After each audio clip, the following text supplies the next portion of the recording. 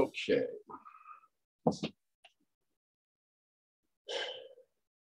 Good morning, brothers and sisters. Should we prepare and ask our Heavenly Father to guide us in this study as we prepare to open His Word and look to understand that which has gone before us for our time? Shall we pray?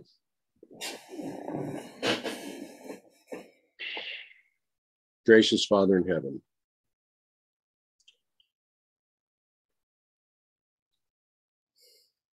we need to rely upon you to understand that which is recorded in Scripture for our time. We need your wisdom, but we need to be willing to come before you to ask for your guidance. May your angels attend us today. Help us to understand. Guide us so that we make application according to your word. Show us, Father, that which you would have us to understand.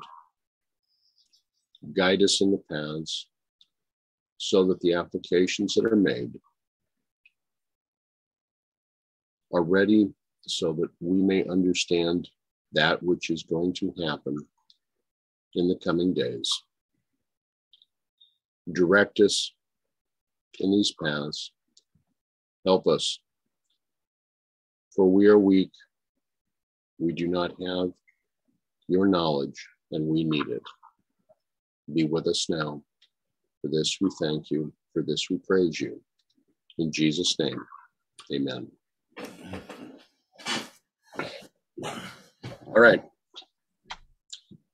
What's the purpose of this study? What's the purpose of the study that we've been doing every Sabbath morning for the last several weeks?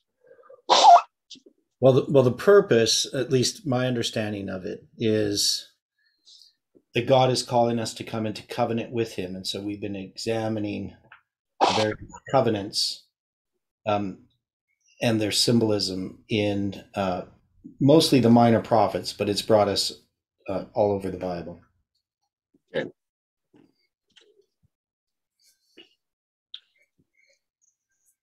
To whom is the book of Malachi presented? Well, that's to the Levites. And so if it is presented to the Levites, is it also not presented to the priests? Yeah, well, they're Levites, as they're included in the Levites. So we have specific admonitions within the book of Malachi that are written more for our time than the time in which they are written. Yeah. Like Malachi 2 verse 1 says, "And now, O ye priests, this commandment is for you." So you can see it's directly, that part's directed to the priests themselves specifically. Okay.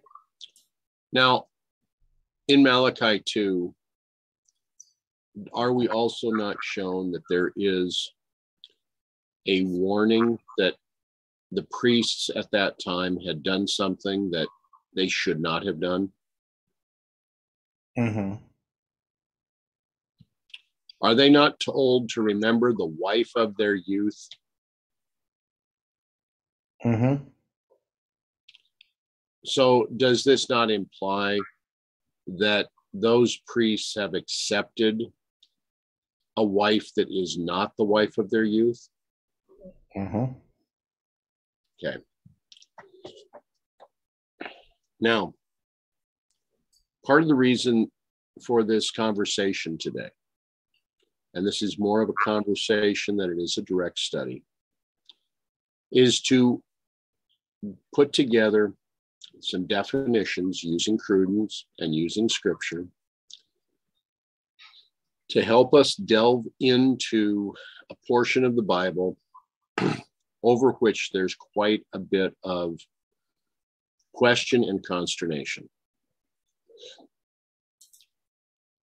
The more I look at this, the more I'm led to look at this, the more I am seeing evidence for our day and questions that we're going to have to be asking. Okay. Now, Well, Well, okay, just can I just kind of sum up Please. a little bit here? So we had looked at the Levite and the concubine, which you're going to be studying here, right? We're going to get to it, yes. Yeah, and there was some discussion outside of the study of when this took place, and so you're going to address that point. We will eventually get to it, yes. Okay. Because it's going to be very important for us to understand and consider. Yeah. Yeah, this is just one of those passages of scripture. You know, you don't normally do a presentation, a sermon on it. I know that there was, in reading the Bible every day to kids, generally you're going to pass by some chapters in the Bible, and this would be one of them. Now, why is that? Well, it's because it's pretty graphic. But I used to read it to my kids. But okay, but it's pretty graphic. But I recall that when we were doing the studies in Ezekiel, that there were some portions of Ezekiel that made you very uncomfortable. Well, it's just, there's things that I don't like. They're pretty evil things. Okay. Right? Just very graphic. The Bible can be very graphic sometimes. So, yeah. I don't know. It's just. Okay. Well, before you are the definitions that are taken from Cruden's Concordance. Now, this is not yet complete. We're going to deal strictly with the definitions, part of the definitions today, and then we're going to get into a portion of the book of Judges, starting with chapter 17. Now, concubine. This term in scripture signifies a wife of the second rank, who was inferior to the matron or the mistress of the house. The chief wives differed from the concubines. First, in that they were taken into fellowship with their husbands by solemn stipulation, and with consent and solemn rejoicing of friends. They brought with them dowries to their husbands. They had the government of their families under and with their husbands, and the inheritance belonged to the children brought forth by them. Though the children of concubines did not inherit their father's estate, yet the father in his lifetime might provide for them and make presents for them. Thus Sarah was Abraham's wife, of whom he had Isaac, the heir of all of his wealth. But he had beside two concubines, namely Hagar and Keturah. Of these he had other children, whom he distinguished from Isaac, and made presents to them, as polygamy was sometimes practiced by the patriarchs and among the Jews, either by God's permission, who could rightly dispense with his own laws when and where he pleased, or by their mistake about the lawfulness of it. As this was their practice, it was a common thing to see one, two, or many wives in a family, and beside these, several concubines. Now, does God dispense with his laws?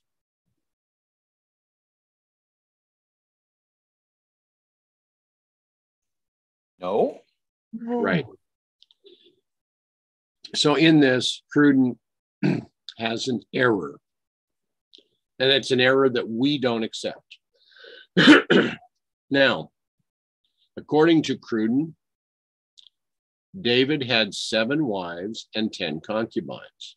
Is this correct?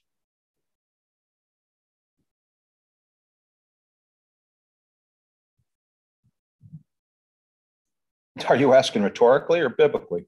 I'm asking biblically. No. Okay, thank you.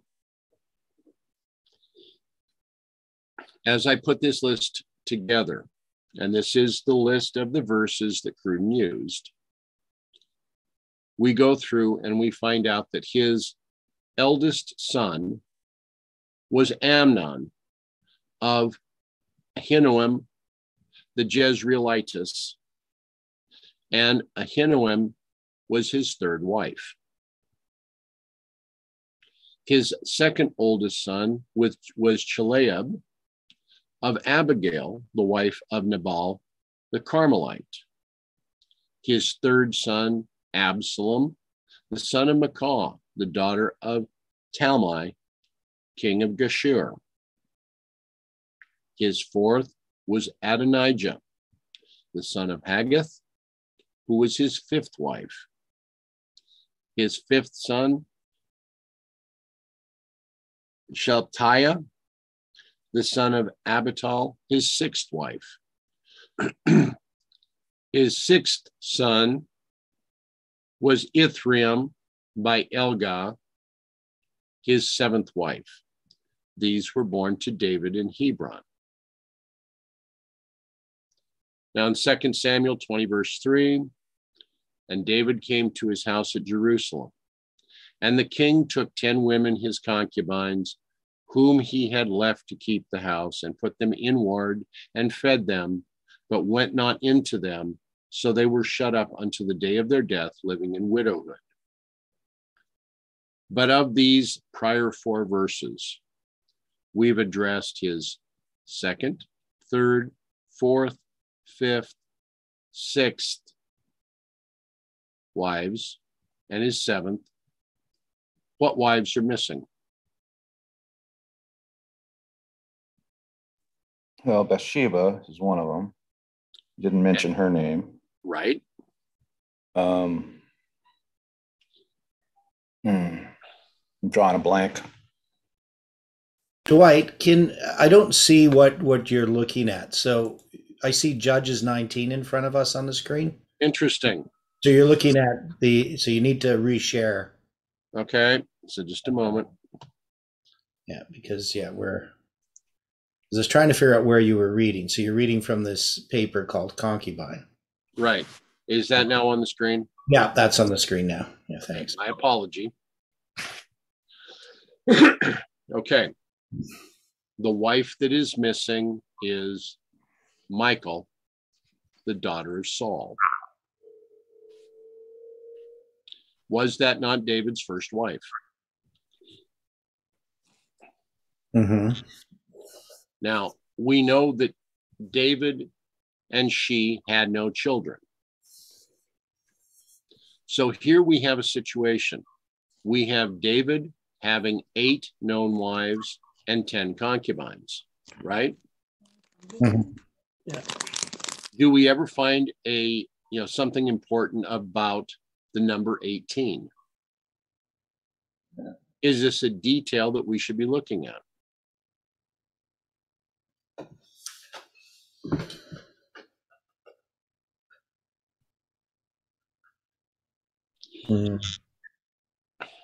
I don't know here. I can't think of any significance here. Okay. Yeah, I don't see anything in my notes about 18. Okay. Now, 1 Samuel 18:27. Wherefore David arose and went, he and his men, and slew of the Philistines 200 men. And David brought their foreskins, and they gave them in full tale to the king, that he might be the king's son-in-law. And son gave him Michal, his daughter, to wife. Yeah, so interesting. Kind of an interesting payment for a wife, isn't it? Yeah. Yeah. I would definitely say yes. Now, 2 Samuel 12:24. And David comforted Bathsheba, his 8th wife, and went into her and lay with her, and she bare a son, and called his name Solomon. But Solomon was the 7th in line for the throne, and he was the 8th son born.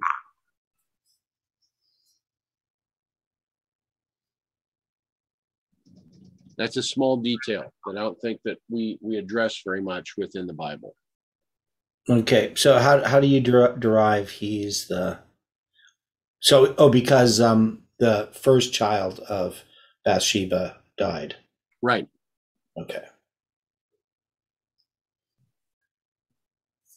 So if you have the eighth, here is Solomon, the eighth son, that's definitely not in keeping with the way that Jacob dealt with his sons.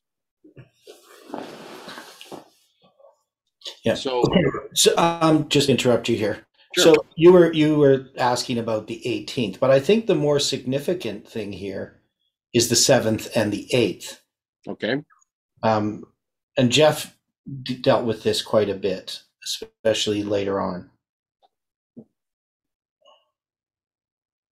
Right, like the 7.5 years being 8. Right. But we also know in the context of what we've been studying Friday nights, the 7 heads and the 8th, that there could be some symbolism here. Right. That.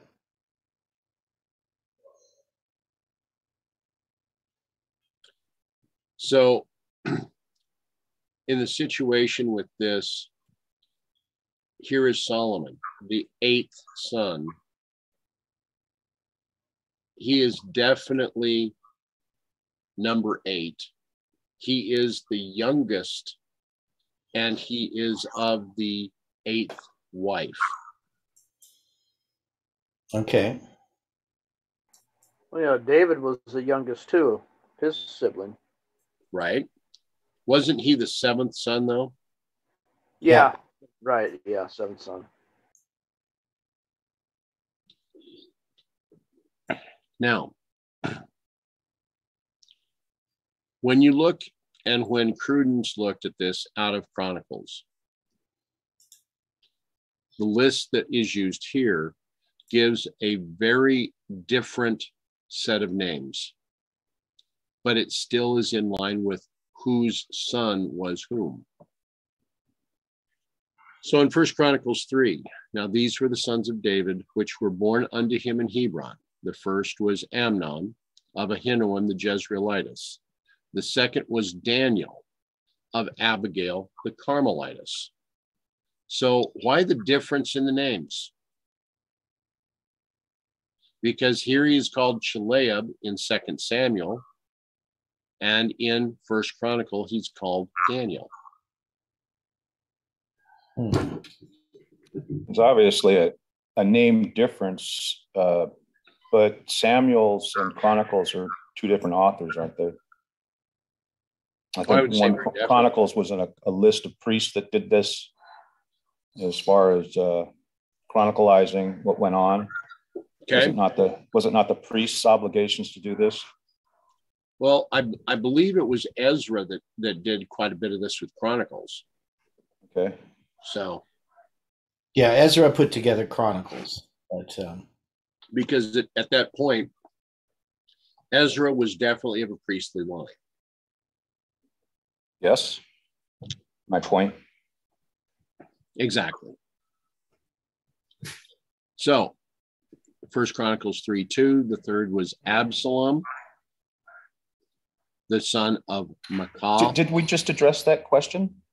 Why the different names? We didn't. I'm interested in what people's thoughts are. Why would there be such a difference in the name for the second son? Can we go back and check for the meaning of the name in the beginning and the meaning of the name, the second name that was given? Certainly.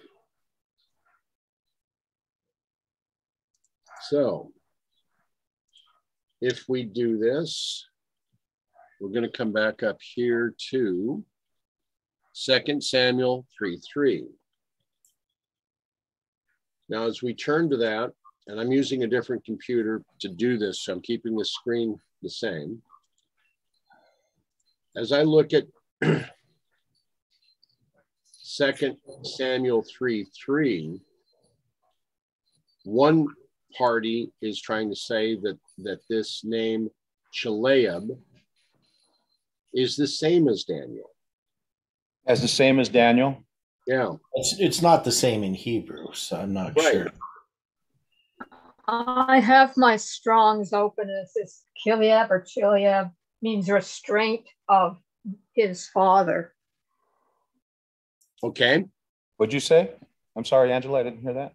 Restraint of his father. Yeah. It actually means like his father. Okay. Strong's is wrong there. Okay, so this son, Chileab or Daniel, with Daniel meaning God is my judge, and Chileab being like his father, is this a foreshadowing of David with his coming to grips with his sin with Bathsheba that we find in Psalm 51?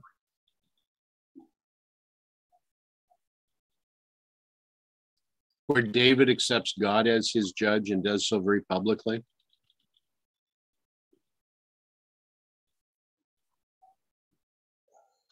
Could be. I mean, it's not uncommon for people to have more than one name. Okay. You know, a name that sort of a nickname or the name that's actually his real name. Israel has two names, or Jerusalem has two names too. Well, more than two names, but yeah. Yeah. Ariel, Jerusalem, Satan, and other things. But it's possible that his name, Caleb, however you would say that, would be Caleb, would just be because he looked like his father, that would be the name that they called him, the one who looks like his father, rather than Daniel.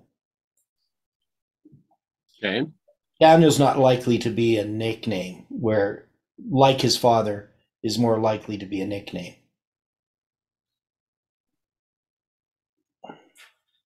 Okay.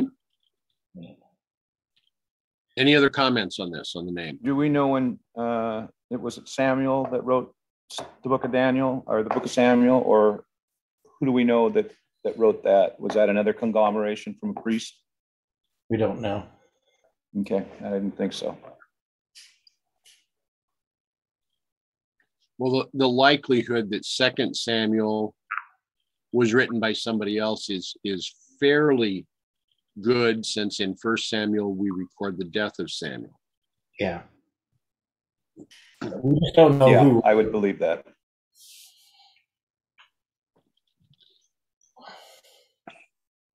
Okay. So as this continued, the third, Absalom, the son of Michal, the daughter of Tamal, the king of Geshur.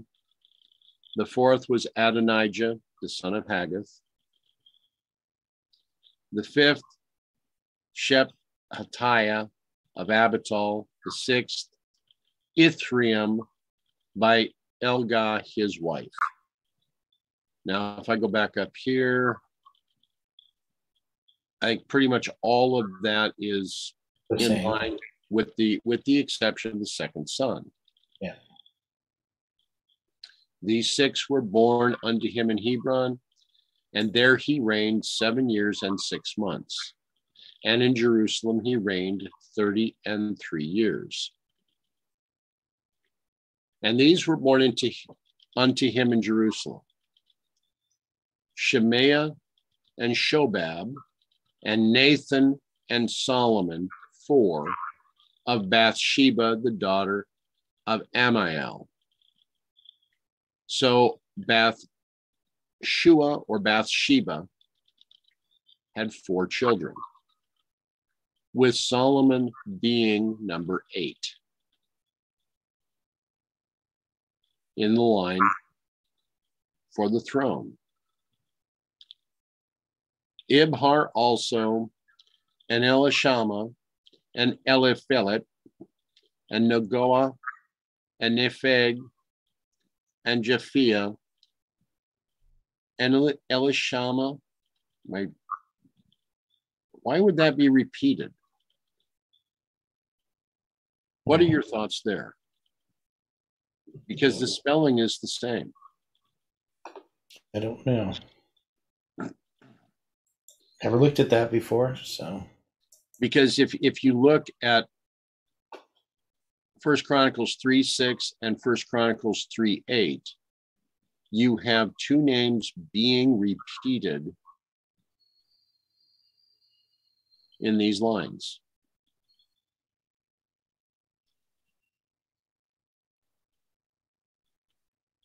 And then the last verse here, these are all the sons of David beside the sons of the concubines and Tamar, their sister.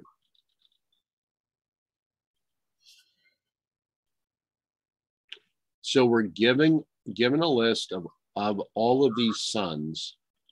And I find it intriguing, again, that it is Solomon from Bathsheba that is the one that succeeds to the throne. Mm-hmm. Why would that be?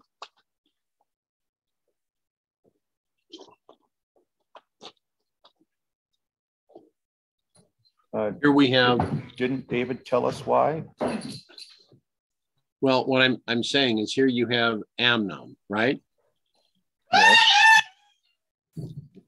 Now, wasn't Amnon the one that sought relationships with Tamar? The sister? Yes. Yeah, I believe that's who it was. And Absalom attempted to overthrow the throne. I'm sorry about the background. No, you're fine. Absalom attempted to overthrow the throne, right? Yeah. Yep. Now, was it Adonijah that sought one of David's concubines? Yeah, I think that was who it was. I think so. I'd have to go back and check for sure, but I think you're right there. Okay. So we have all of these different situations that we can look back in other portions of Scripture, because a relationship between a brother and a sister was not something that was to occur in Israel. Mm-hmm.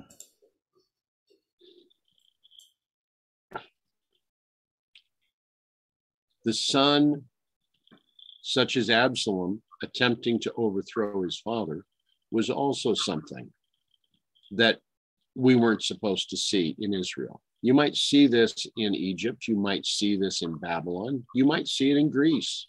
So you're counting these things as disqualifiers? Yes, I am. I agree. I'm presenting them as disqualifiers for your consideration. Mm-hmm. So Solomon had 700 wives who all lived in the quality of queens, and 300 concubines, and his wives turned away his heart. We find this in 1 Kings 11, verse 3.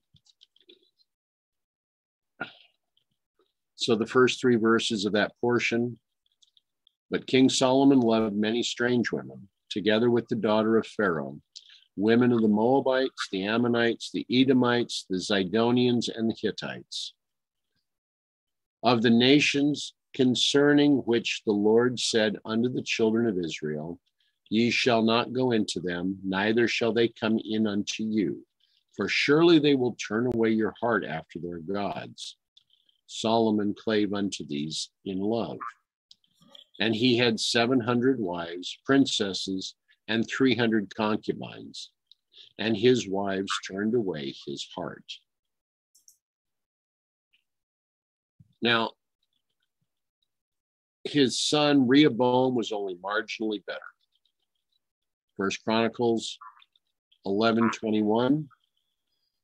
And Rehoboam loved Micah, the daughter of Absalom, above all his wives and his concubines.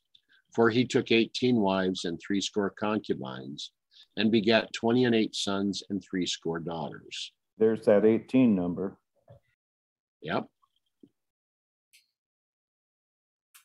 Plus we have 80 concubines. So here we have a total that he was married to of 78 women. He had 28 sons and 60 daughters. So you have a doubling, 88. But it's interesting to me that Rehoboam, Solomon's son, loved Micah, the daughter of Absalom, above all his wives and his concubines. Wouldn't Micah have been his aunt?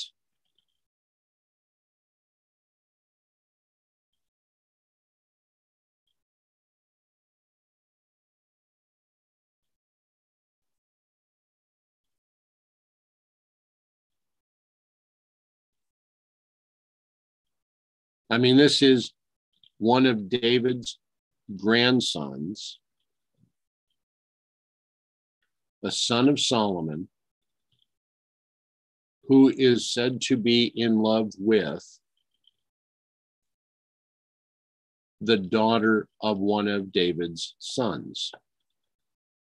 So one of David's granddaughters.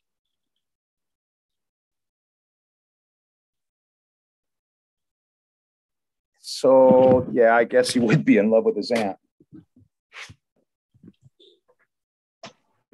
So we wind up seeing a very convoluted situation in this definition of concubines. The final comment that Cruden made, but ever since the abrogation of polygamy by our Lord Jesus Christ and the reduction of marriage to its primitive institution, the abuse of concubines has been condemned and forbidden among Christians. Now, my question is, are we going to see this? Most Christians. Most Christians. Okay. Okay, and this was pointed out in the chat, correction, that the daughter of Absalom would have been Rehoboam's cousin. I stand corrected.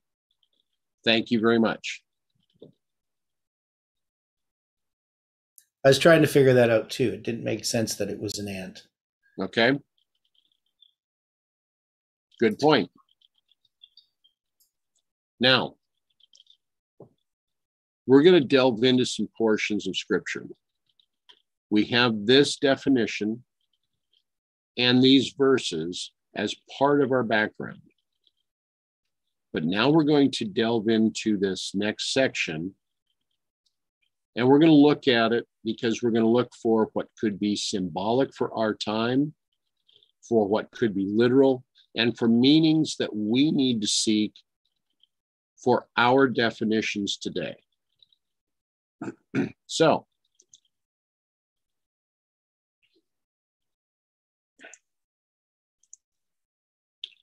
we're going to bring up Judges 17. I spent some time going through this in the 1769 Bible, so all of the alternate readings will be on the page before you. There's going to be questions that are going to be asked. I want to know what your thoughts are as we're going through this. Judges 17:1. And there was a man of Mount Ephraim whose name was Micah. What does Micah mean? He is like God. He is like God. Let us, as we're going through this, consider the actions of this man. Judges 17:2. And he said unto his mother, the 1,100 shekels, and shekels is grayed out, it's in italics. And what does that mean for us when we're going through this in the Bible, when we find something in italics? Well, it's just an added word. Okay. And he said unto his mother, the 1,100 shekels of silver that were taken from thee, about which thou cursest, and spakest of also in mine ears. Behold, the silver is with me. I took it. And his mother said, Blessed be thou of the Lord, my son. Now, what is he admitting to here? Theft? Yes. So, given that this is occurring in the book of Judges, was the covenant of the Lord, and specifically the 10 Commandments, known by those that were then in Israel?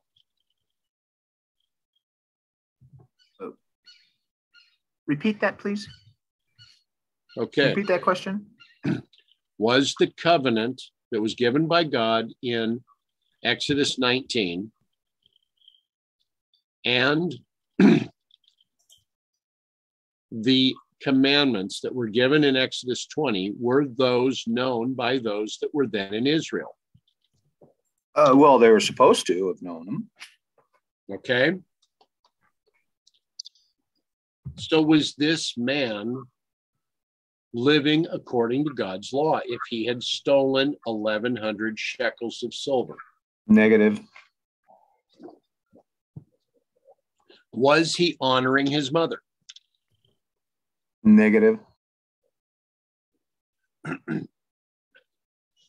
And when he had restored the 1,100 shekels of silver to his mother said, I had wholly dedicated the silver unto the Lord from my hand for my son, to make a graven image and a molten image. Now, therefore, I will restore it unto thee.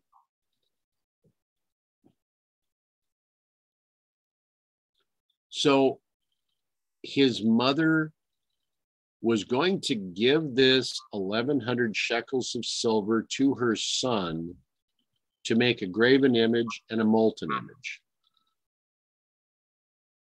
Is this in keeping with God's commandments? No. No. Okay. I'm finding this story to get kind of intriguing. Now,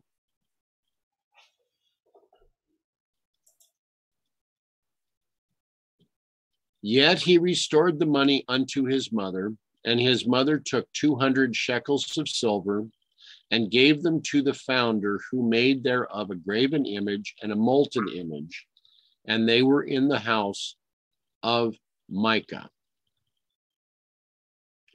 So they were in the house of one who is like God. Did we not have that definition for this man's name? Yes, that's what we just learned. So, in other words, here is a man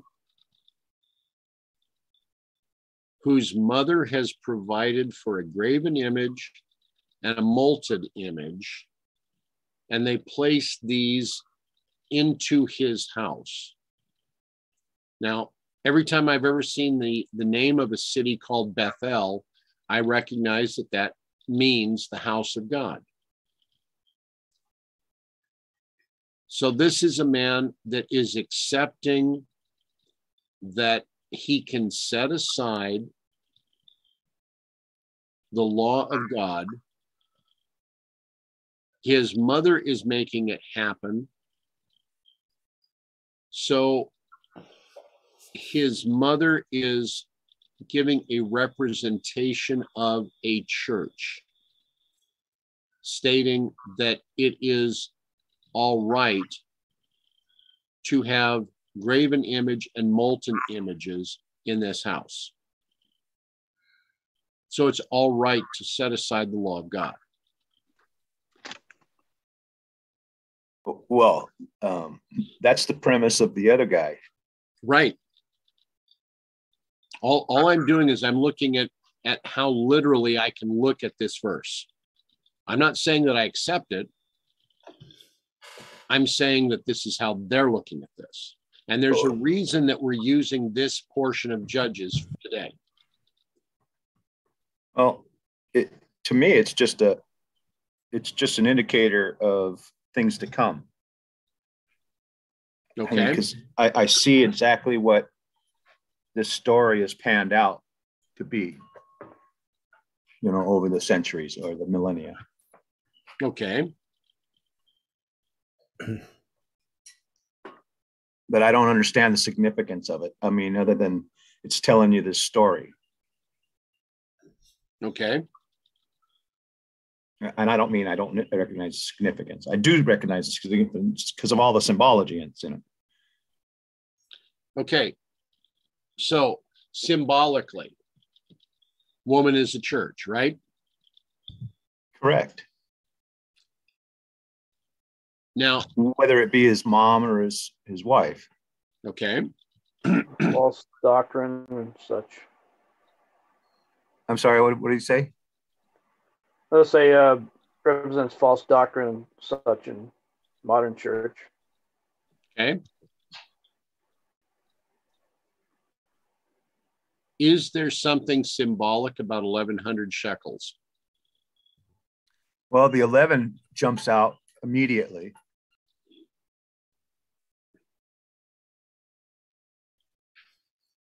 So you have 1,100 shekels of silver, and then the mother takes 200 shekels of silver to give to the founder, the one that's going to melt to make the graven image and the molten image.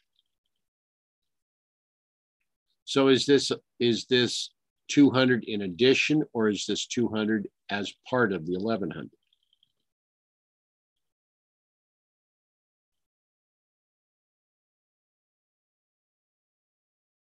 Is there something symbolic about that?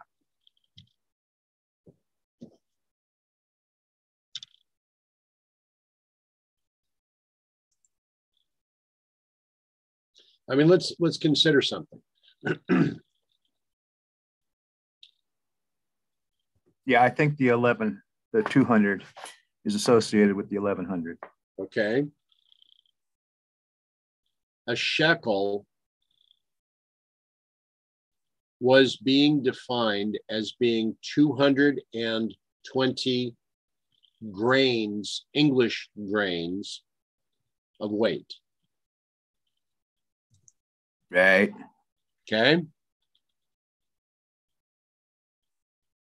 So, comment from the chat.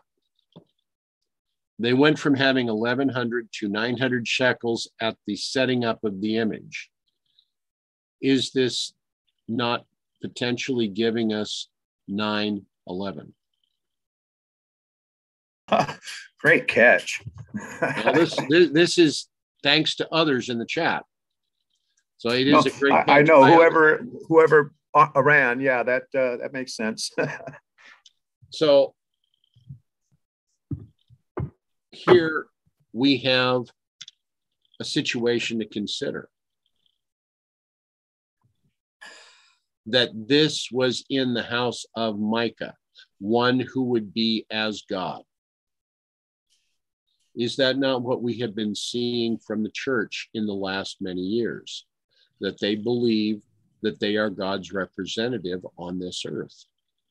Oh, that's the claim. Yes, definitely. That is definitely the claim. Now, And Pope does the same thing. Agreed. So when I looked at this with Genesis 17:3, and I come down to an alternate reading, I'm told to look to Exodus 20. Because in Exodus 20, thou shalt not make thee any graven image or likeness of anything that is in heaven above, and that is in earth beneath, or that is in the water under the earth. Ye shall not make with me gods of silver, neither shall you make unto you gods of gold. Turn ye not unto idols, nor make to yourselves molten gods. I am the Lord your God. And that is Leviticus 19:4.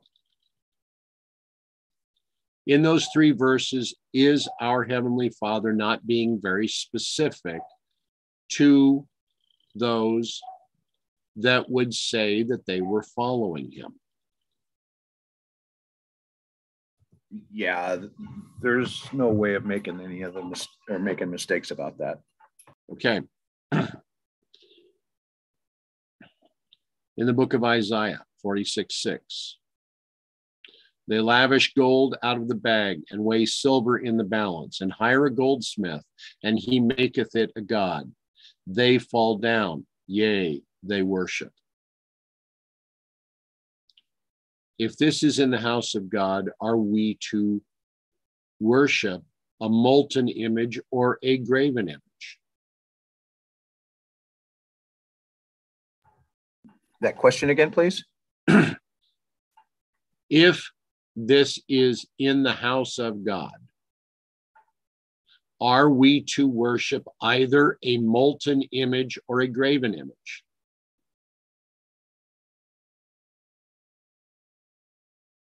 Are we not told that this is not to be done? I mean, we just finished reading that from Exodus. Yeah, there's no validity to bending down the knee to molten or graven image.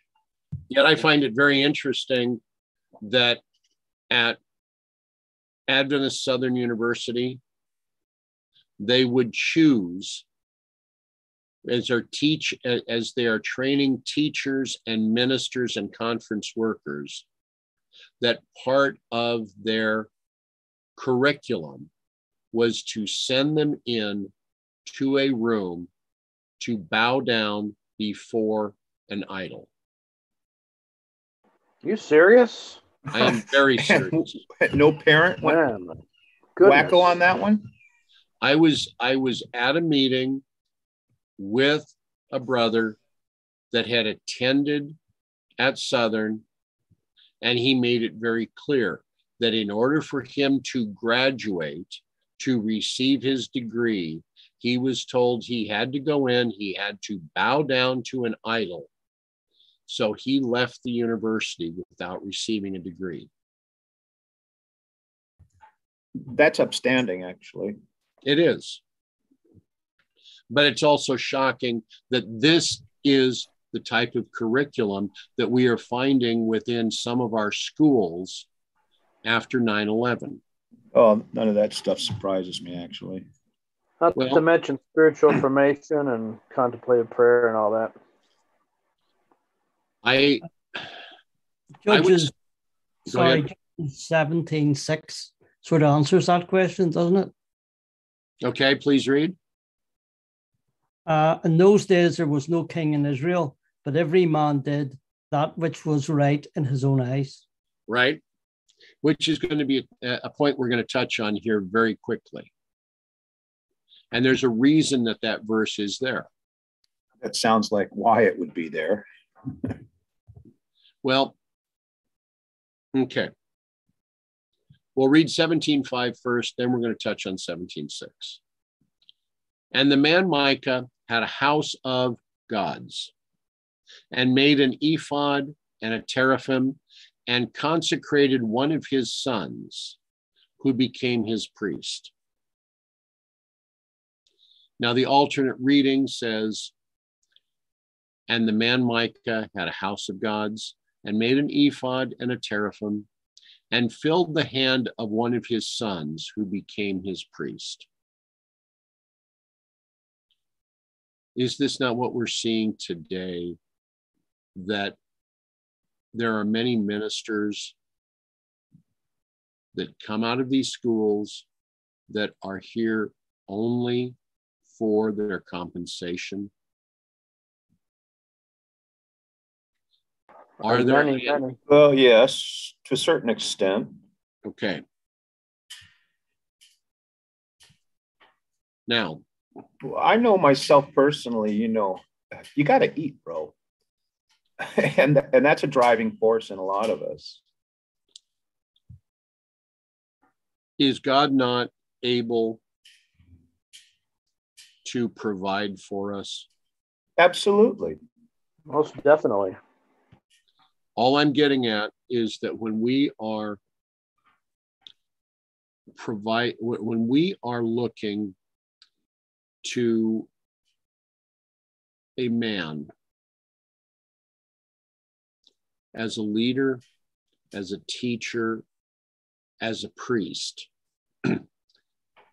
we'd better be finding that they are living and obeying the entire Word of God. So this man, Micah, consecrates one of his sons to be his priest.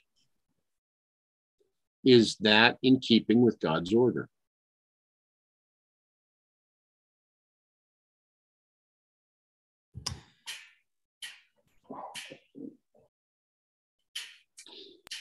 Was Micah a Levite? Of course not. Wasn't he a Levite? Micah, okay, if we go back to the first verse of this. And there was a man of Mount Ephraim whose name was Micah. Does it say that he was a Levite? No. I thought that's what I read earlier. That was actually the line above it I was reading. Right. I understand. And that's what they put in the current Bibles today. Now, and is it in Hosea where it says Ephraim is joined to idols, let him alone? Right.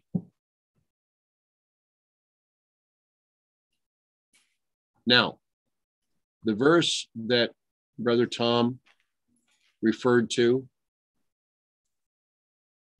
Judges 17:6. In those days, there was no king in Israel, but every man did that which was right in his own eyes. When I looked at this, when I was considering this, we actually find this occurring several times within this portion of Judges. Yeah. And just a note there, as you see in your notes when you look there, see that funny little symbol in Judges 17:7? Okay. The word and? Yes. That means that this is another section. So that in those days there was no king in Israel applies to those first 6 verses. Okay. And then the funny little symbol for the paragraph. Yeah. Is basically telling us that's another section. It's another reading for us to go on to. Right. Exactly. Yeah. Okay. But it when goes on from that to the next one of those little funny signs that you're calling them. I don't know what that thing is called. Okay. Yeah, I don't know what it's called. It's a paragraph marker or a reading marker. Now, when I'm going through this, using the 1769 Bible, Judges 17 verse 6, they give us the footnotes to say that Judges 17:6 should be compared with Judges 18:1 and Judges 19:1 and Judges 21:25. 4 times we have the following. Where's that in the margins, you said? It's in the margins. I have it on the screen before you right now. Okay. So these are all to be combined. So my comment and my question, if this is the way that the translators looked at it, could we or would we agree or disagree that these sections 17, 18, 19, 20, and 21 should all be taken as one grouping? Mm-hmm. Yeah, and just a note. Okay. So when you look at chapter 21, notice it's the last verse. So again, they're going to put this at the end of a story, yet in 18 verse 1, they put this at the beginning of the chapter, but really it applies to the previous chapter. Okay. So this is something that instead of putting it at the beginning, as we would when we're telling a story, they're going to tell the story and then put this at the end of the story. Does that make sense? I agree. I'm asking the question if we cannot see this as a parenthetical marker, that Yeah. all of this is bringing it all together. Yeah. For the sake of argument, yes. Yeah. Okay. So the question's been raised in the chat. Should we include Deuteronomy 12, verse 8?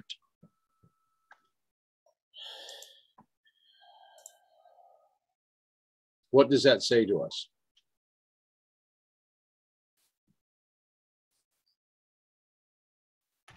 Ye shall not do after all the things that we do here this day, every man whatsoever is right in his own eyes. So is that not a commandment of God that we are not to do what we see as right in our own eyes?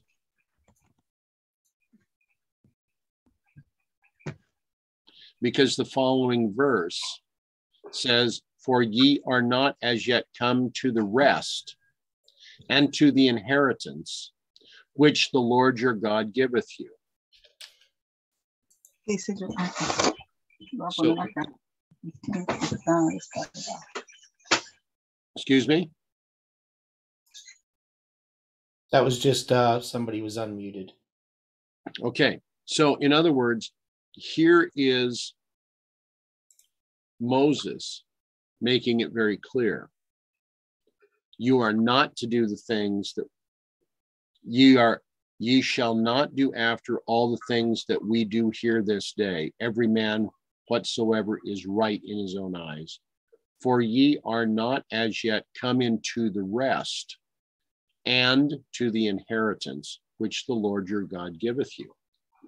So if we are not yet come into the rest and the inheritance, what's being referred to here?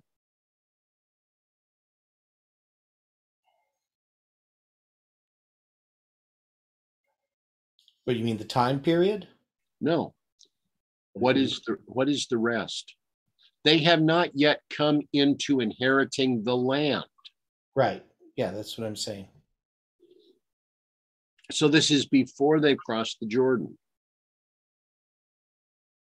In Deuteronomy chapter 12. Verse. Yeah.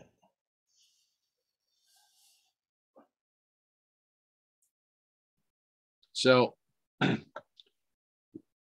in this situation, this portion of Judges is combined with the others as all being one story. It's all one grouping of symbols for our consideration today. And it's all events really prior to the period of the Judges proper. I would agree. It's in the period of the time when after Joshua has died. Okay, we're going to be comparing a lot of this, and we will come to the proof on it as we continue through here. Mm-hmm. But I'm in agreement with what Theodore just said. Now, starting the new section. And there was a young man out of Bethlehem, Judah, of the family of Judah, who was a Levite, and he sojourned there. Here we have an identifier. What does Bethlehem mean?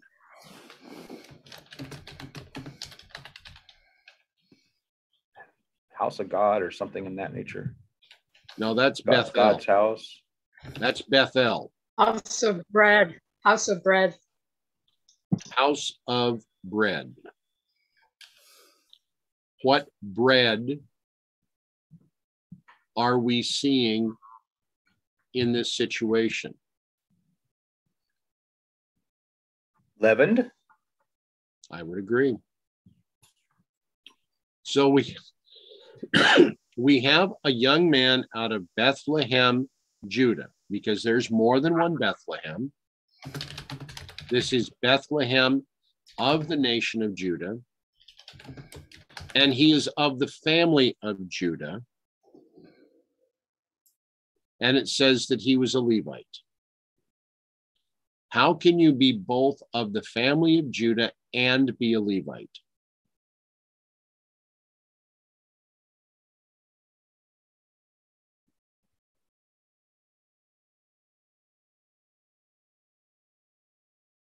Do you have an answer for that? Anybody have an answer for that?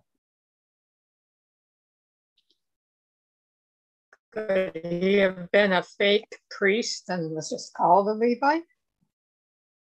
Okay, that's a possibility. I'm sorry, what was that? Intermarriage? Is that what you said? Fake priest. What's that? Fake priest. Yeah, he's of the tribe of Judah, but he's acting as a Levite. Oh, yeah, that would have been, that's yeah, fake. Okay. And the man departed out of the city from Bethlehem, Judah, to sojourn where he could find a place. And he came to Mount Ephraim, to the house of Micah, in making his way.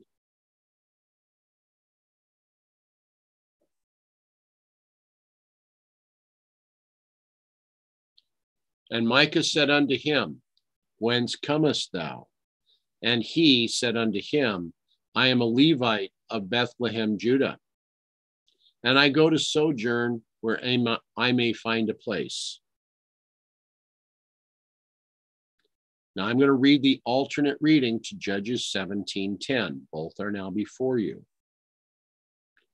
And Micah said unto him, Dwell with me, and be unto me a father and a priest. And I will give thee 10 shekels of silver by the year, and a double suit, and thy victuals. So the Levite went in.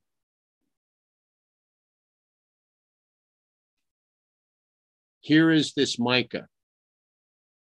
Has he not filled the hand of his son and made him a priest? Now he says to this man of the family of Judah, who was a false priest, dwell with me, be unto me a father and a priest. I will pay you. I will provide your clothing. I will provide your raiment.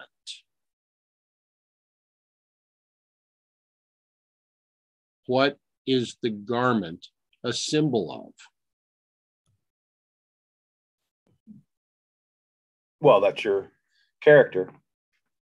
Your righteousness, isn't it? Well, it's supposed to be. So here is... I apply it to character because, you know, it's either white or it's not. Right. Spotted, basically. So Micah first sets his own son up as a priest. Now he's got someone else coming to him saying, I'm a Levite. And so Micah changes his allegiance from his son to someone that tells him something and wants him now to be a priest unto him. What does that say to you about Micah? And what does that say to you about this Levite from Judah? Well, Mike is not living up to his name, for one thing. And so that now puts him in the category of the anti, doesn't it? I would say it puts him in a category of the Antichrist. Sure. I mean, if we're looking at this as a, we're trying to figure out the symbolic logic of all this, and where the stories, who's the story directed to, and what it's actually all about. Is this, and I'm assuming that you're trying to put this, defining this into our time. Certainly. Okay. My thought, anyway. It all seems relevant. It's all speaking to what's going on, actually, or what has been going on with Micah. Right. Who we're going to possibly identify as the church, the Seventh-day Adventist church. Is that where you're going with this? Well, I don't know that we could identify it yet as being Babylon, but I could see that since this is Mount Ephraim. Wait a second, hold on. Wait, I never said Babylon. I said SDA church, and we know the SDA church is not Babylon. The SDA church is not Babylon. I agree. But Babylon is also Rome. Yes. I'm not saying that Micah is representing Rome. And can't we say, if we enlarge into that, can't we actually say Rome is actually the world? That would be. It is Egypt. We're taking all these symbols and kind of intermingling them. But we're identifying Egypt as the world, right? Okay, I would agree. And we're identifying Rome as its own entity, but it's also part of the world. Isn't that why the woman rides the beast? Okay. But in this situation, we're dealing with Micah of Mount Ephraim, and we're dealing with one that is of the family of Judah that claims to be a Levite. Right. So we're not dealing with the world. Well, could the Levite be the SDA church then? Why? I mean, what I'm saying in this situation is the two together. They're what? The two together, Micah and the Levite. Yeah, okay. Are representative of the SDA church. Would that make sense? Yeah, that combination sounds correct. It's something that's palatable. Okay.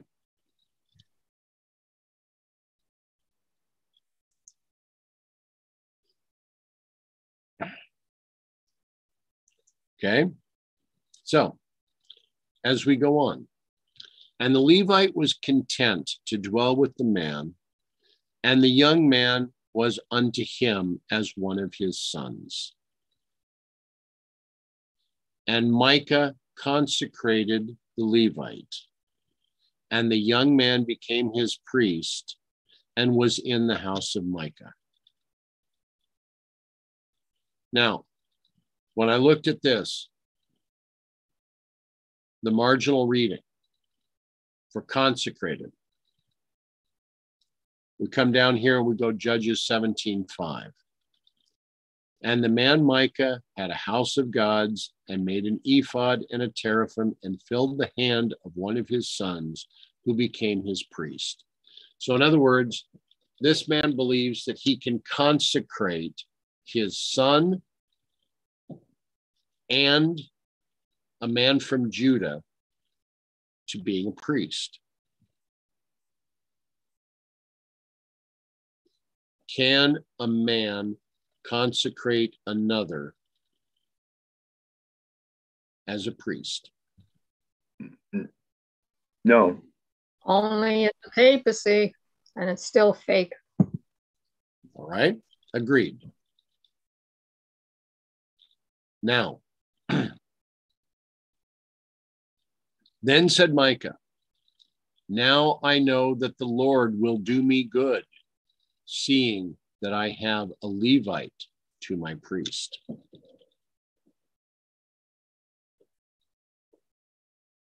Where is Micah's faith being placed? In his understanding? It's we know that the written word contradicts what he's thinking, but it's in his own, he's doing whatever he wants. Isn't that day when there was no king and every man did whatever they wanted? Isn't that what we're seeing today? Yes, because we have no king. Well, Christ is supposed to be our king, but Christ is not the king of most Christianity. You know, it keeps reminding me of the story of Cain. It's self-righteous, so-called works versus faith in God. All right. Here again.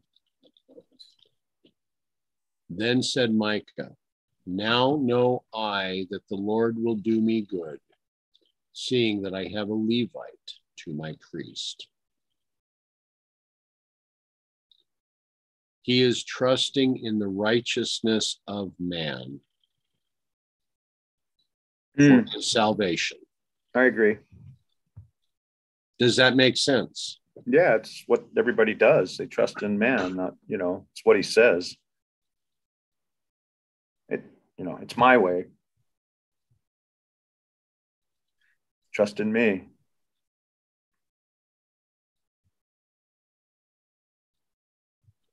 Now, that concludes Judges 17.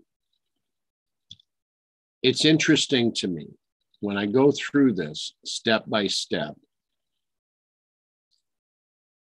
that this story is being given for our admonition today because of how many things we are seeing that are again occurring in this section, but we're seeing them occur all the way around us.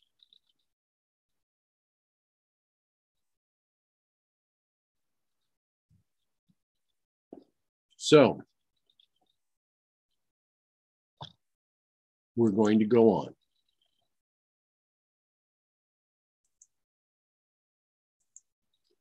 Do we now have Judges 18 in front of us? Is that what's on the screen? 18:1, I see at the bottom of the screen. Good. Now, what's up in the italics are the paragraph breaks that are given in the 1769 Oxford Revised King James. From verse 1 to verse 7, we're going to be addressing the Danites. They're going to be searching through this area. We're going to have quite a few things we're going to have to look at that are going to pertain to Micah. So, Judges 18, verse 1. In those days, there was no king in Israel. And in those days, the tribe of the Danites sought them an inheritance to dwell in. For unto that day, all their inheritance had not fallen unto them among the tribes of Israel.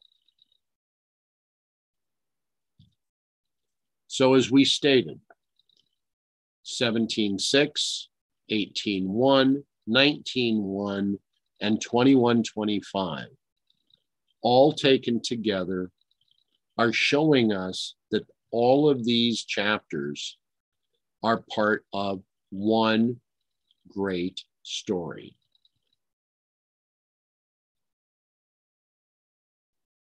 Now we come to this on the tribe of the Danites. Book of Joshua, 1947, at the bottom of the page. And the coast of the children of Dan went out too little for them. Therefore the children of Dan went up to fight against the Leshem, and took it, and smote it with the edge of the sword, and possessed it, and dwelt therein, and called Leshem Dan, after the name of Dan their father.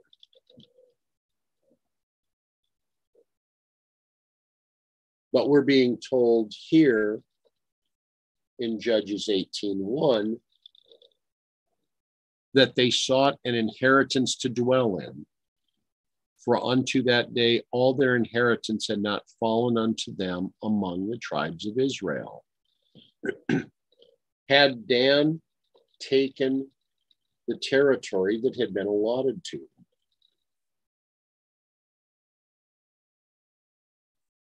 I believe here the answer is no.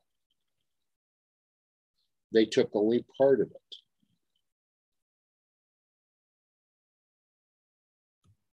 We need to go back to the story. Okay. I mean, to prove it out. Sure. Okay. So if we went to Joshua 19, what would we find? The beginning of that chapter gives us the inheritances for Simeon, for Zebulun, Issachar, Asher, Naphtali. If we look at Joshua 19, verse 40, it states, and the seventh lot came out for the tribe of the children of Dan according to their families. And the coast of their inheritance was Zorah, and Eshtal, and Shemesh, and Shabalin, and Ajalon, and Jethlah, and Elon, and Timnathah, and Ekron, and Eliketh, and Gibbethon, and Baalath, and Jehud, and Bene Barak, and Gath Rimmon, and Mejacharan, and Rakan, and the border before Japho. Now, there are some cities that are named here that were Philistine cities. So Dan is being told to dispossess the Philistines.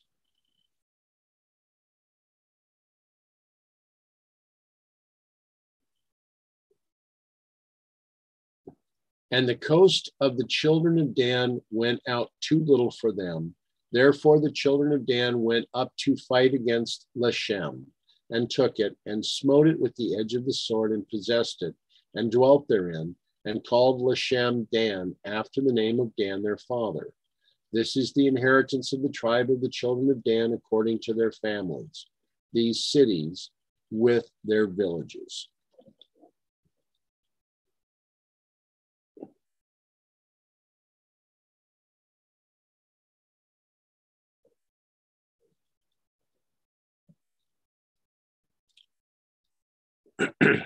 And the children of Dan sent of their family 5 men from their coasts, men of valor from Zorah and from Eshtaol, to spy out the land and to search it. And they said unto them, go search the land. Who, when they came to Mount Ephraim, to the house of Micah, they lodged there. So what are the Danites doing right now? What are we being shown that they're doing?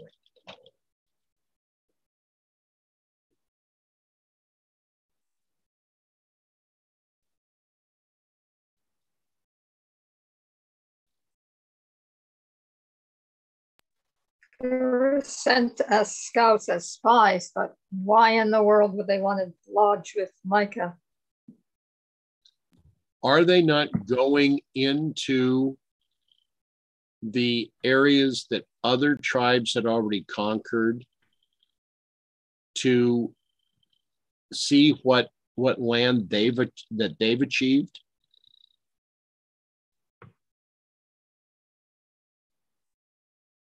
Here they come to this Micah, and they're lodging at the house of Micah, which means they're staying with him, right?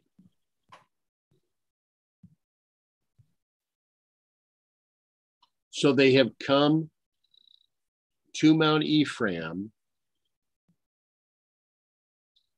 to a house that has gods, molten gods, and silver gods. So that brings us back to Genesis 49:16. Okay. And 17, Dan shall judge his people as one of the tribes of Israel. Dan shall be a serpent by the way, an adder in the path that biteth the horse heels, so that his rider shall fall backward. So Dan is treacherous, although he's also appointed as a judge to judge his people. I guess there's repentance for Dan, or some of them. Okay.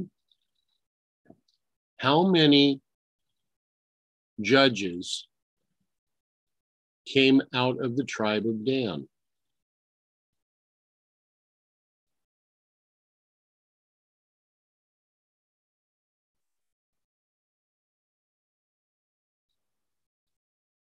Anybody know?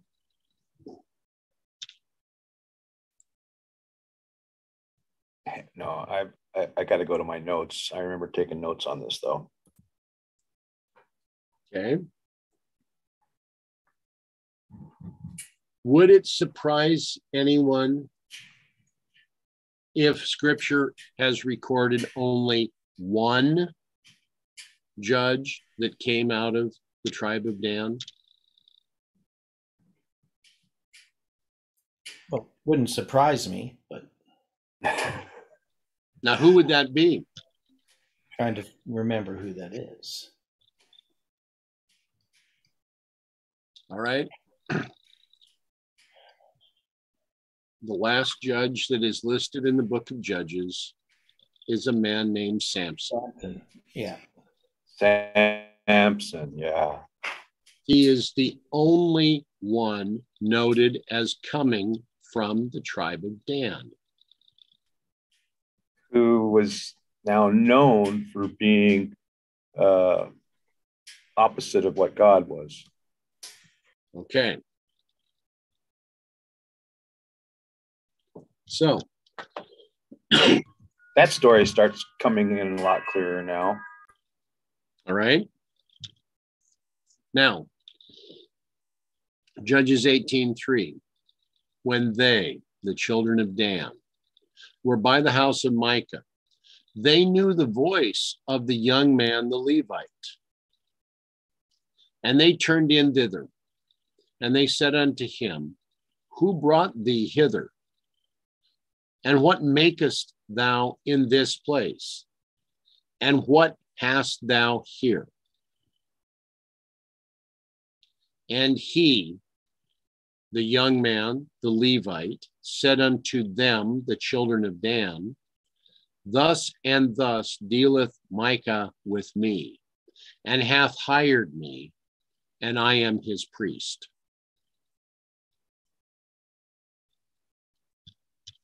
Now, what can you say about this young man, the Levite, in revealing this to the Danites?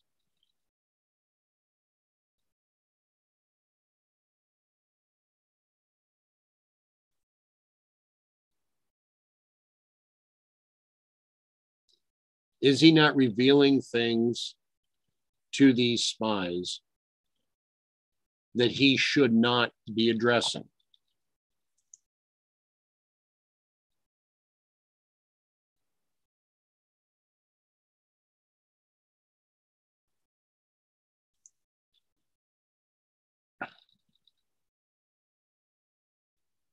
So if we look at the alternate readings, the margin readings here,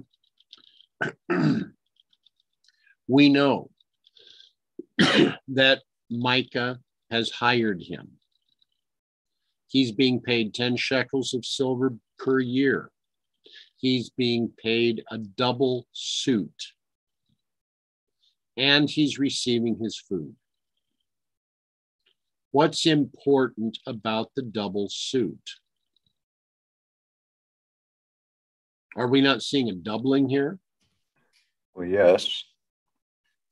In other words, here is your garments. Here is your righteousness.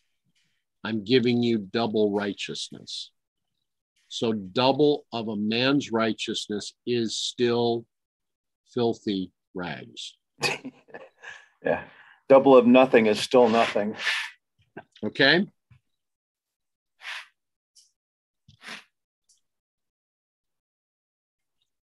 Judges 18:5. And they said unto him, ask counsel, we pray thee of God, that we may know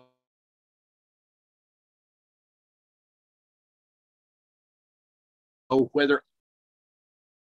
And the priest said unto them, go in peace, before the Lord is your way wherein you go. Any thoughts on this portion of Judges 18? Does this sound familiar?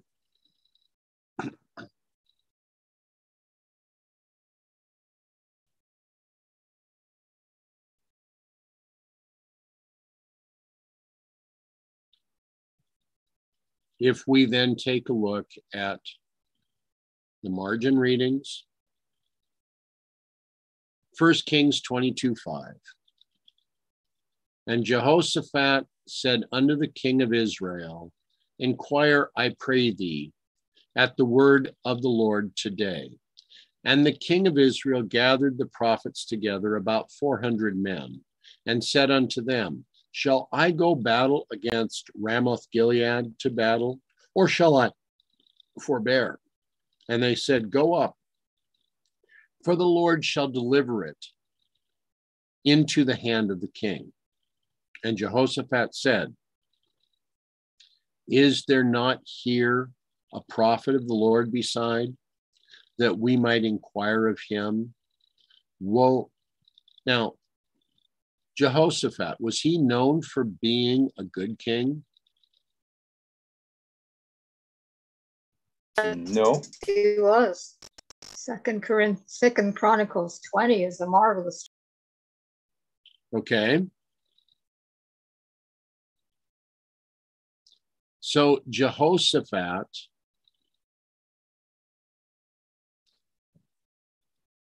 is asking the king of Israel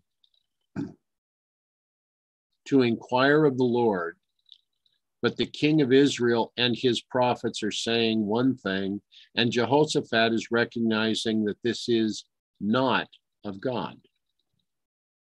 Would you agree?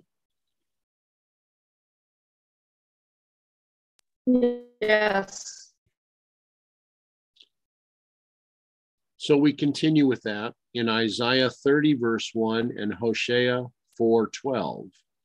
Woe to the rebellious children, saith the Lord, that take counsel, but not of me, that cover with a covering, but not of my spirit, that they may add sin to sin. Was this Levite of Judah not a rebellious child? And he had cover, he was taking cover with a covering, but not of God's Spirit. Was he then a true Levite? Was he walking in the path that God would have him to walk? Evidently not. Hosea 4:12. My people ask counsel at their stocks, and their staff declareth unto them. For the spirit of whoredoms has caused them to err, and they have gone a whoring from under their God.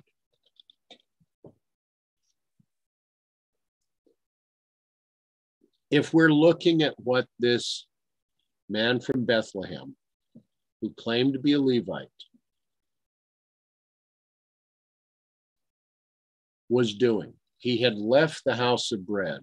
He'd come to Mount Ephraim and is taken employment as a priest.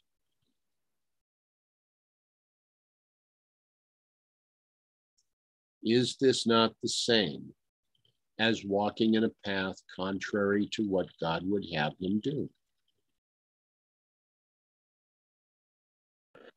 Yes. You know, Dwight, as I'm looking at stocks, I'm thinking of the stock exchange and all these investments, greedy of gain, and their staff, their fellow employees or employers or board of directors, whoever it is. It's just laughable. Okay. Where is our inheritance today? Where was our inheritance at the time of this story in the book of Judges? Has it changed in any manner or in any way?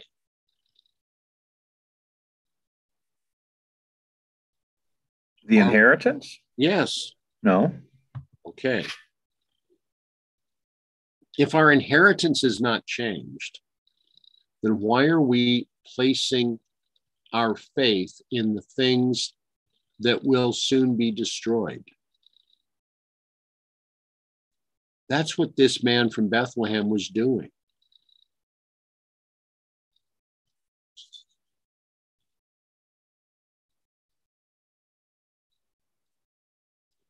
Now,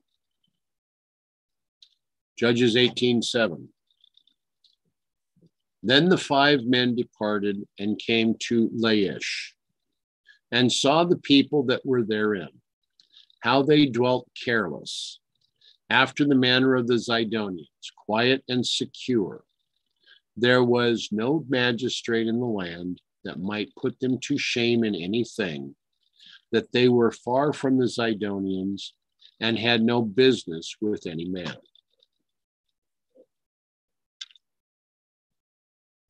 Rather than magistrate, they had no air of restraint.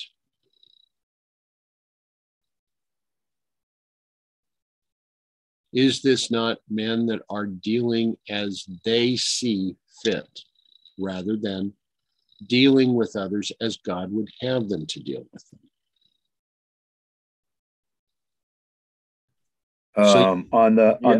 On the Dans, on the Yes. Danites? Yes. Yeah. Yes. Okay.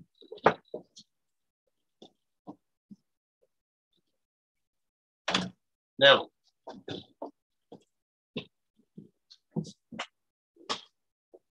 we have 5 men. Are they wise or are they foolish?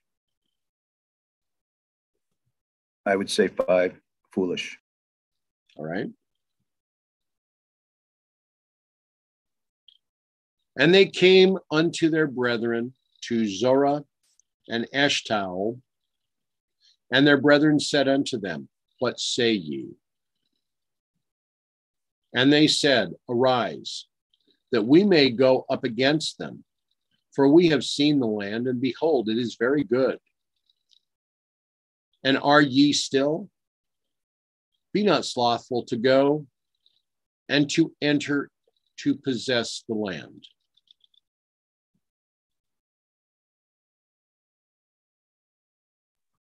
So they're getting ready to annex them. I would say yes. Well, that's what we do today. I mean, that's what we call it today. It's annexing. Okay, but did we not see before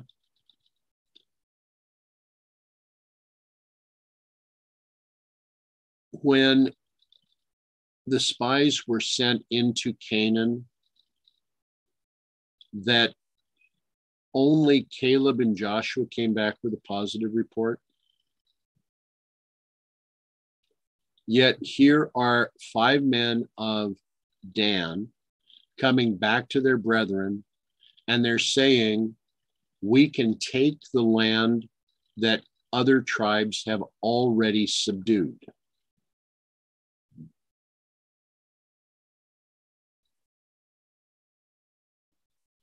Why would they do this?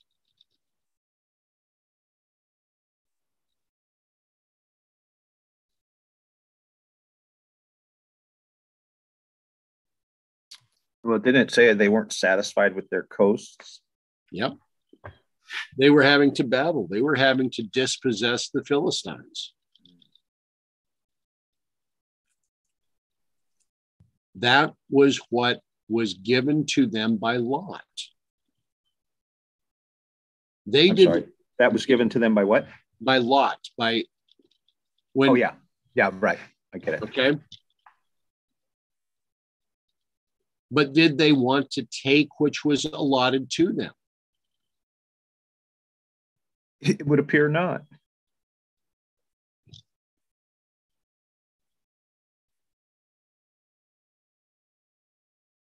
So as we continue. That kind of plays in line with the reasoning. God wanted them to accept their punishment. Isn't that what he and then move on, basically. Okay. From the Babylonian, at the Babylonian captivity, they accept the what's going on, because I've already told you this is what's going to go on. Well, let's look at this a little differently too. Dan is given a specific portion of the land. Was the church not given Miller's rules in order to more properly understand Scripture? Yes.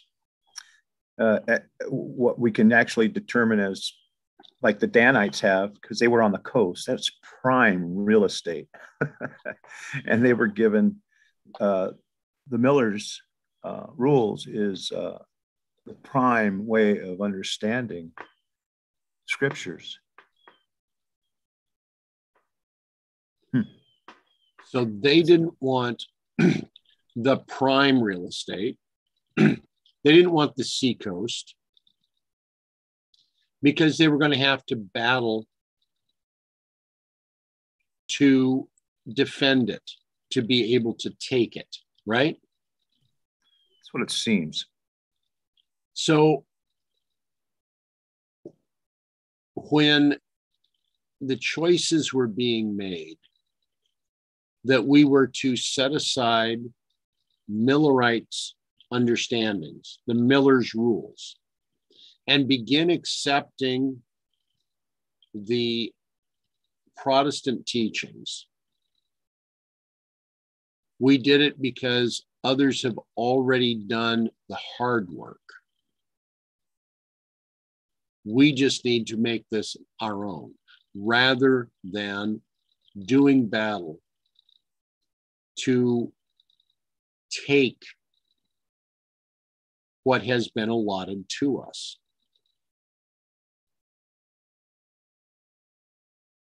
I mean, let's look at it this way. If you have, let's say, the opportunity of being granted a home in Miami,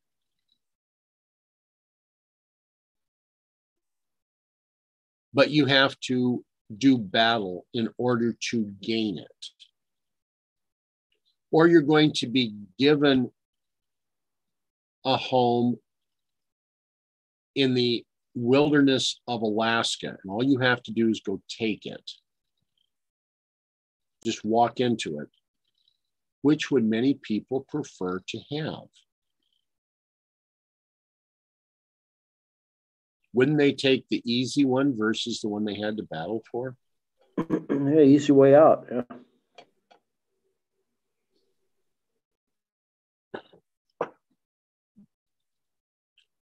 Judges 18:10.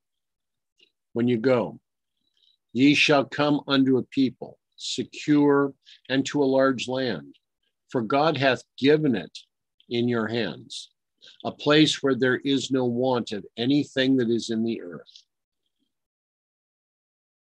Is this not what Caleb and Joshua tried to tell all of the other tribes? Now you have the Danites coming in just a few hundred years later and saying we should take this of our brothers.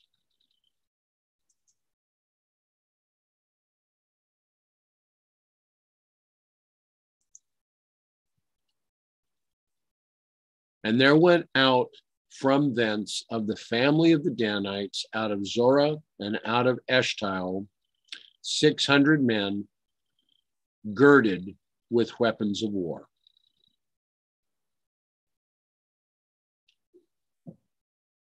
Twice the number of men that Gideon had.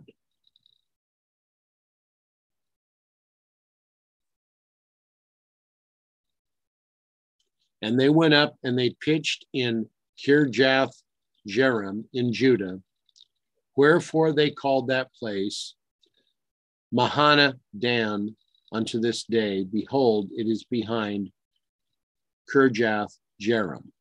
Now, how can you better pronounce this Mahana Dan?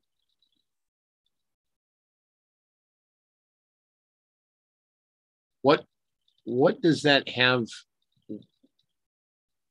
What should that mean to us today?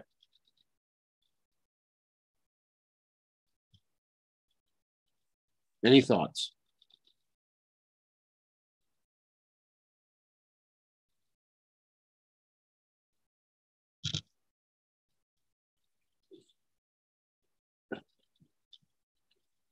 Is there a specific definition of this in the Hebrew? Yeah, I'm looking at that here. So, Machanedan.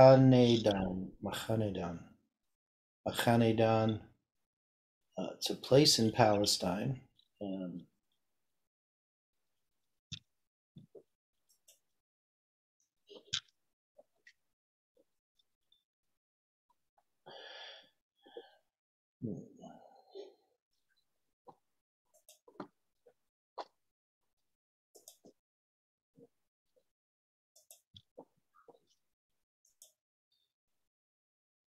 It only occurs in Judges 18:12.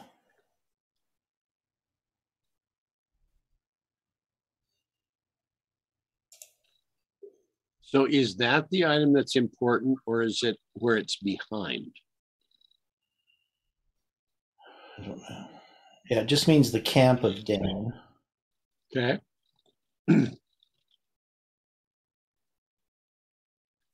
But why would this camp of Dan be behind this city of Kirjath Jearim?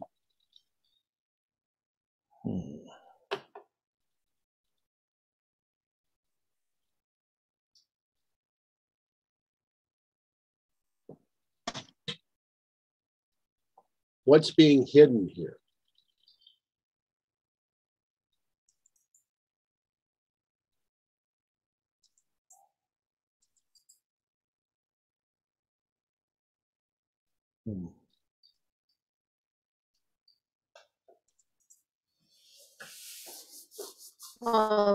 Dan is hiding in Judah.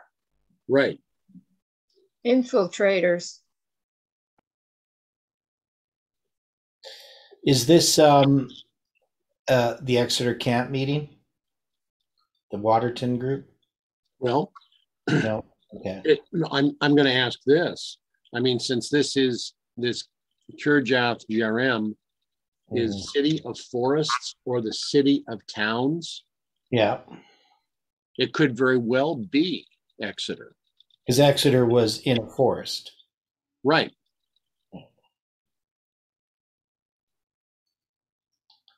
That's what I was thinking there anyway.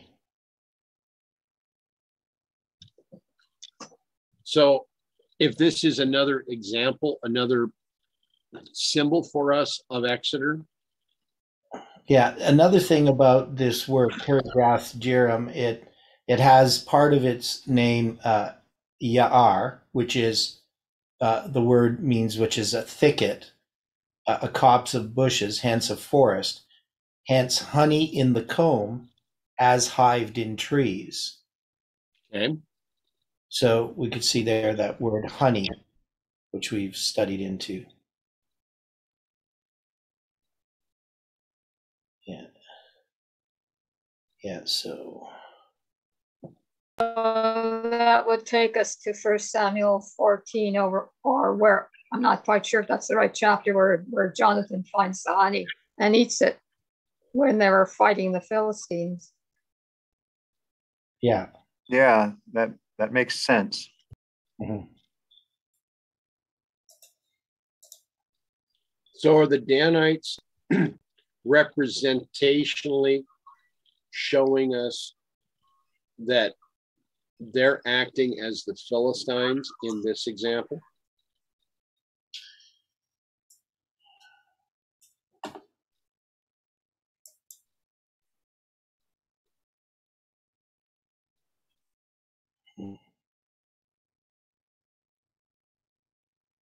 I mean, they're not acting as they should as a tribe of Israel.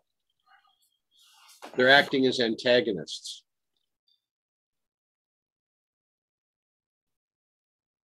They're looking to take the possession that was not allotted to them.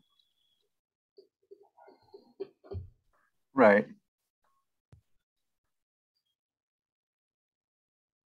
So is this another representation of the church accepting Protestant teaching? Or the movement accepting Protestant teaching. Okay.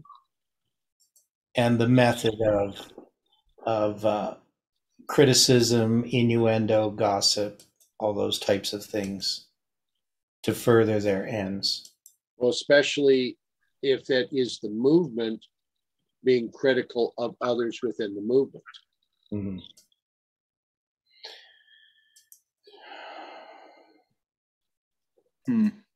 Which is why the study that we did there in chapter in Corinthians the other day. Right. Chapter. Chapters 1 and 3. 1 Corinthians what? Angela? We read portions of 1 and 3. 1 Corinthians chapter 1 and 3. Yeah, chapter 3, divisions in the church. Yeah.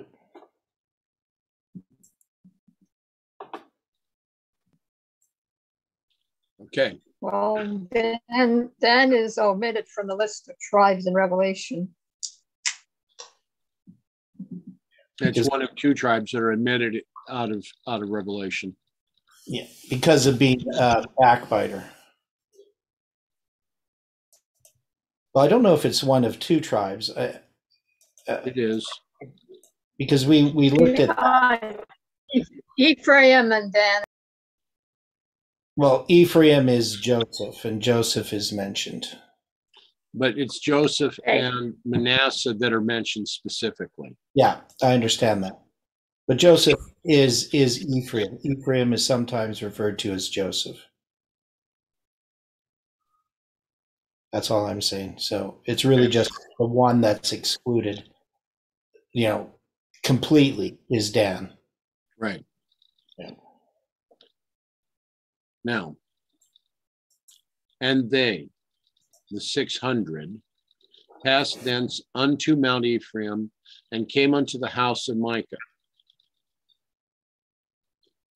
Beginning another section. Then answered the 5 that went to spy out the country of Laish, and said unto their brethren, or the 600, Do ye know that there is in these houses an ephod and teraphim and a graven image and a molten image? Now therefore consider what ye have to do. According to the law of God, what should they have done? They should have destroyed them, but instead they... All of those things, the molten image, the graven image, or whatever it is, the teraphim, all those things, that guy, they should have killed him too. Everybody that responded, I agree with you. But as we continue,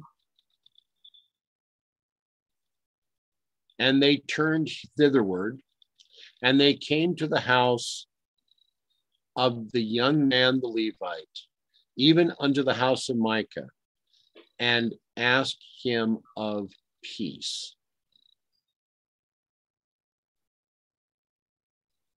Are they not giving him a peace and safety message?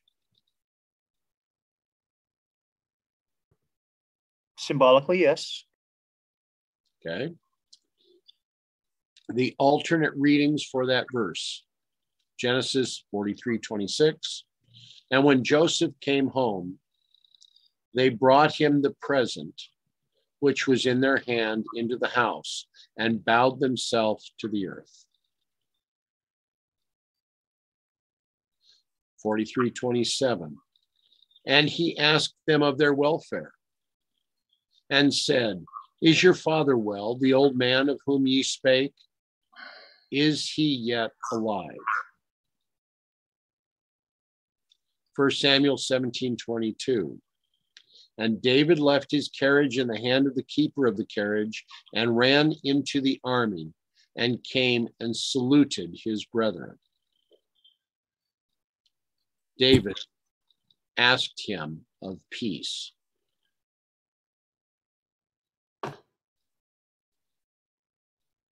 So they've come unto the young man, the Levite, in the house of Micah. They have asked him of peace, and the 600 men appointed with their weapons of war, which were with the children of Dan, stood by the entering of the gate. So you have these warriors girded for war that are standing by the gate of the house. And the 5 men that went to spy out the land went up and came in thither and took the graven image and the ephod and the teraphim and the molten image. And the priest stood in the entering of the gate with the 600 men that were appointed with the weapons of war. And these went into Micah's house and fetched the carved image, the ephod, the teraphim, and the molten image. And then said to the priest unto them, What do ye?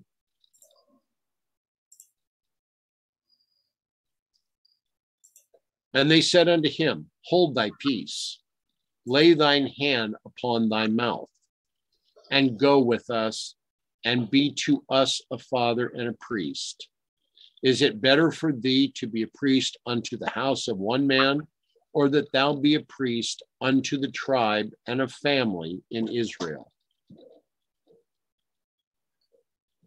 And the priest's heart was glad, and he took the ephod and the teraphim and the graven image and went in the midst of the people. So they turned and departed and put the little ones and the cattle and the carriage before them. This young man from Bethlehem, this man of Judah that claimed himself to be a Levite, who is being compensated by Micah, is now choosing to leave from this employment to become a priest unto a whole tribe.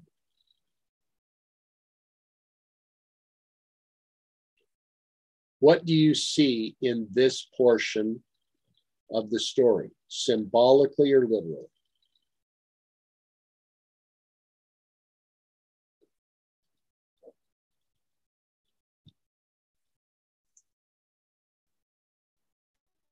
Well, one thing I can see is a seminary grad who might be appointed over one church who's offered a bigger job or more churches elsewhere.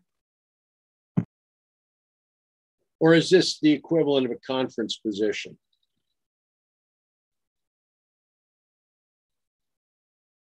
Yeah, could be. Of a conference position, is that what you said? That's what I said. Yeah, it makes sense. I mean, you know. Yeah. I just think that we have to look at this a lot closer to home, personally. We need to look at it very close to home. Yeah, I'm seeing that we need to start generating some lines. Yeah. Well, start putting it to that 7-step process and look at it much more carefully. These are some interesting things that you've brought out, Dwight. Well, it's an intriguing study so far. Yeah. So, and there's a lot more to do in this study. Yes, there is. So I guess we'll pick that up next week then. Right. You know, I had something rattling through my brain. We're kind of starting to see what Sister White mentioned as like cause. We don't recognize cause to effect. Right.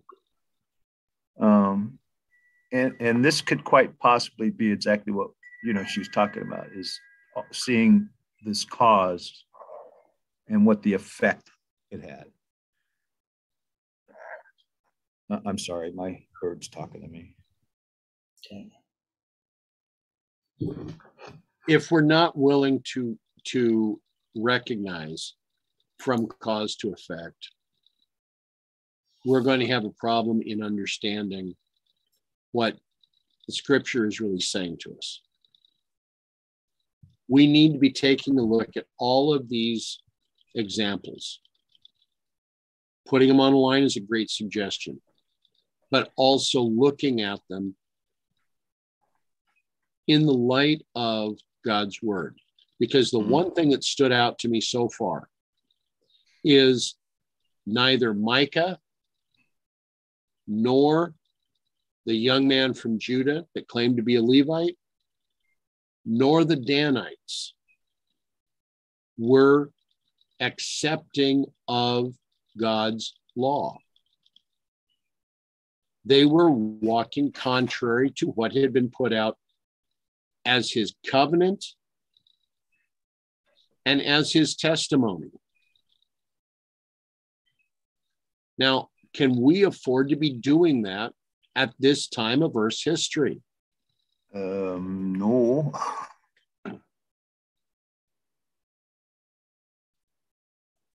So all of these items together have a lot to teach us. And we haven't even got into the meat of this portion of the study.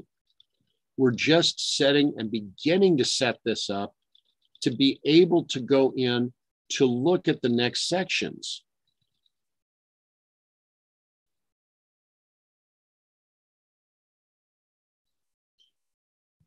So I believe is it the American group that's going to be doing the study today, or is it the Canadian group today? Yeah, Adelia is going to be presenting right away. Okay, so we're going to close this study and then be prepared for Odilio's study to see what we can find. One comment from the chat. Ellen White in the 1888 materials in the sermon, The Need of Advancement, warns against parasitic preachers whose funds should go to the worthy laborers. Good point. It's the Canadian group that's presenting and Odilio's presenting there. Okay. All right. So, shall we close with prayer?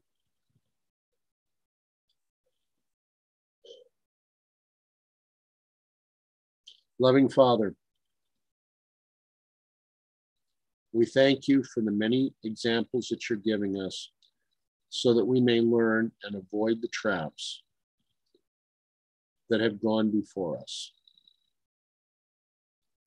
We pray, Father, for your guidance through this Sabbath. We ask, Father, for your blessing upon Odilio as he presents, that we may gather together, come to learn and understand that which you would have us to understand. We pray also for Brother Stephen as he presents later today on tabled history.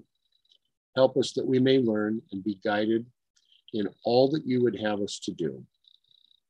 Direct us to this end. Be with us, we pray. In Jesus' name, amen.